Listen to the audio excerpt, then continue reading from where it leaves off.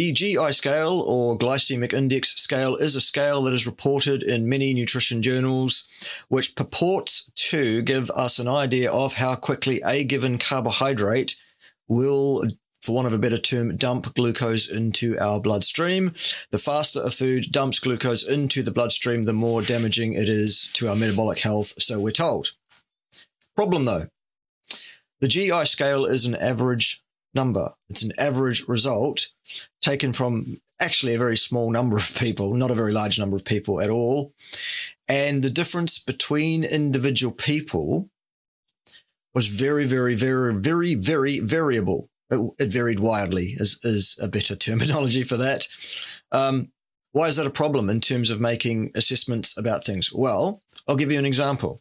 If I was to say I want to be able to say how tall is an adult man, and I had a population of adult men who I was making the assessment on, and I measured 100 men, and they were all 6 feet tall, plus or minus an inch or so, then I could say the average height of an adult man is 6 feet, and the assessment I've made is accurate to within a couple of inches either way for 99% of adult men, if that's what I measured.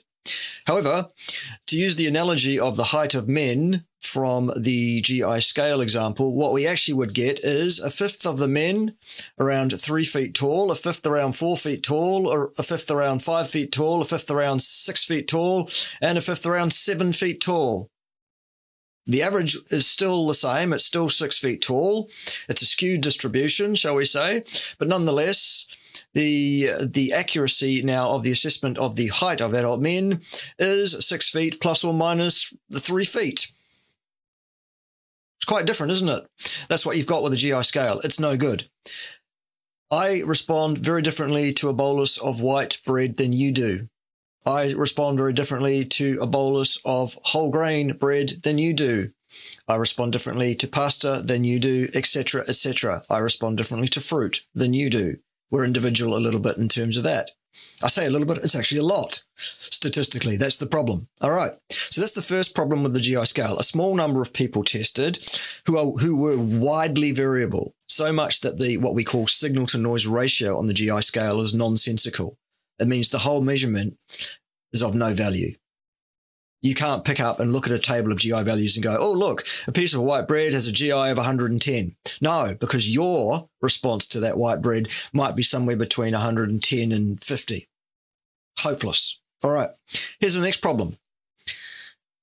Even if we adjust the GI value to you individually by doing measurements on you repeatedly, we still get widely variable results from day to day, from time to time, from the exact same food challenge given to you, the same person. It doesn't even work test, retest on an individual, let alone between individuals. The GI scale is not a tool that can be used to assess the likely damage that will be done to your body by carbohydrates at all. All carbohydrates break down to the same thing. That is sugar. Sugar is contraindicated in the human diet. The exact requirement for carbohydrates in the human diet is not 1 gram ever. Ergo, the best thing to do is to avoid all carbohydrates. Don't change your diet overnight from a diet rich in carbohydrates to a diet which has no carbohydrates in it. That's a bad idea.